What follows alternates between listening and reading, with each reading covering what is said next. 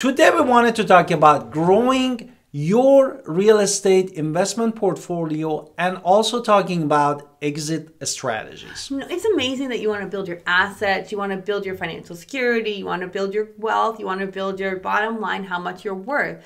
You're going to spend time finding your assets and growing your assets, but having strategical plans for diversification and exit strategies are also important. So we're going to talk about how people grow their investment strategies, and then we're going to talk about exit strategies as well. So let's talk about the first one. Exactly. The first one that is very, very common is really buy and hold strategy. And this is common because, real estate basically has a steady increase and appreciation. Opposite of the stock or bonds, real estate showed the past 40, 50 years that has this a stable appreciation. So you want to show appreciation and of course rental income. So investor with a single family home, they buy it with $200,000, they put in and they're seeing 3% annually, which is pretty low.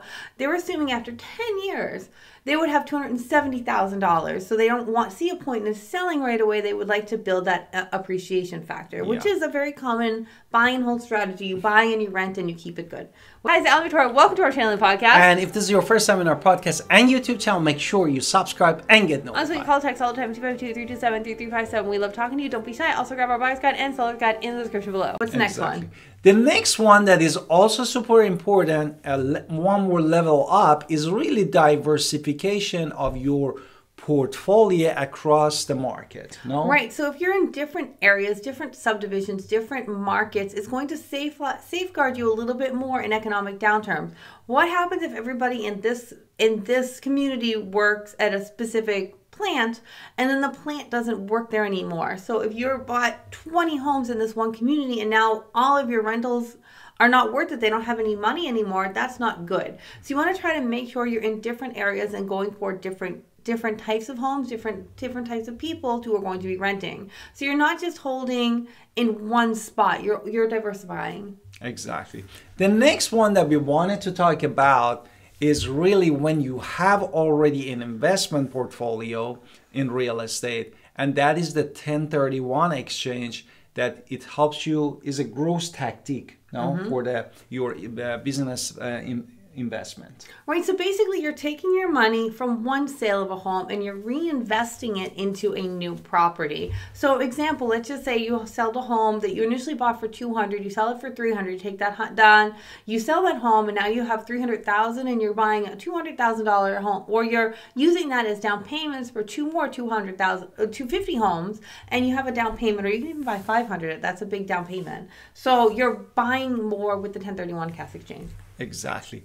Therefore, you need to figure out also the 1031, because you need to close exactly either at the same day that you are purchasing the next one or a day before that you have the money. Otherwise, it's going to go to the reverse 1031 exchange and it costs you much more money to do that. Now, the BRRRR method I get asked a lot about, right? So the two I get asked about, buy and hold is a very common one, and BRRRR. This is the buy, rehab, repeat, refinance, repeat. So these are my people always calling for the $20,000 homes, which really don't exist anymore in any decent area. So basically what they're looking for is rehabilitating a distressed home, renting it out, refinancing it to take the equity out because you did the manual labor, and then continue and buy something else and refinance, repeat, repeat, repeat, repeat. So you're looking for the distressed properties, and this is many it's people. It's like a wholesale scenario. This is many people right now. But it's illegal also in some of the area. Right, so you have to watch out for your legal areas. But basically, these are the people looking for the distressed properties. We're not against it. I'm just saying that many people who are looking for it look at it as their as a catch. So they want like the good deals, but the physical manual labor there you have to take into consideration as well. Are you capable of fixing roofs? Are you capable of fixing HVACs? And so many people will call us wanting to get into this, and they don't have any of the skills necessary in order to fix the home. Exactly. So this is kind of if you're in a situation where you can do that, that's amazing. But just make sure that you understand what you're doing in that situation. Exactly. The thing that also we wanted to talk is about exit strategy. Well, when the time comes for you to liquidate basically your asset or shifting your focus to something else, you need to have exit the strategy. Right now, the number one there is, of course, we're just going to sell it. You're going to call us as real estate agents and say, "Hey, we want to sell this home. Amazing. We put it on the market. You get that home that you bought for $300 is now worth $500, and you just walk away with $200,000 in your pocket. You're happy. You've got it. You've got the money. You're ready to retire. You're not doing the 1031 except in this situation. You're keeping the cash." Exactly. The next thing that we wanted to talk about is what do you Now we're talking about other ways people do get rid of resell their homes, and one is going to be seller financing. Seller financing. So typically, what I see that's most successful is you have a long-term renter in there. They've already really paid off the house, but they didn't pay off the house. They paid you a lot of money, but you really like them or whatever. So you might offer them seller financing in order to allow them to continue staying in this home, because you're done. You're giving them seller financing in order to, maybe you're going to say they want to give a certain percent down, monthly payment. You're getting that money from them. That's going to be a 6% extra or whatever. You're going to have an interest rate. And then if they don't pay, then you still retain rights to the property.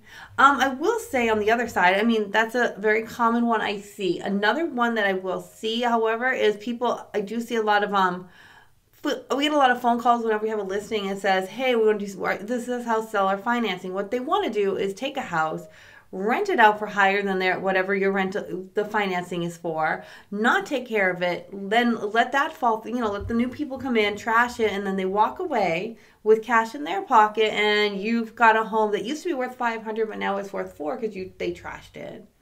Okay. Therefore, the next so you have to be careful with that. The next thing we wanted to talk about is rate, or REIT, and what is that in the real estate investment. Tell me. The REIT? Yeah, tell me. Basically is providing a potentially capital gain tax for you. And then how we can get that capital gain tax? It's basically you're going to providing liquidity while deferring your capital gain. So it's saying that you're going to take the money, maybe you're going to take a lot of money, maybe it's like $1 million, and then you're going to share it as rent, which means that you're diversifying because you're spreading it you're spreading it out. Exactly. And then also I wanted to point about installment sales. So sometimes people will, in higher tax brackets, want to sell an installment agreement to pay it over multiple years, lowering their tax bracket as well. So they're not, it is another possibility people use when they're looking to leave a property. Exactly. Therefore, these are the different strategy to help to grow your real estate investment business. And please call us, Alan Victoria, local real estate agent in Greenville and Winterville, and also watch these videos. And we love to help you.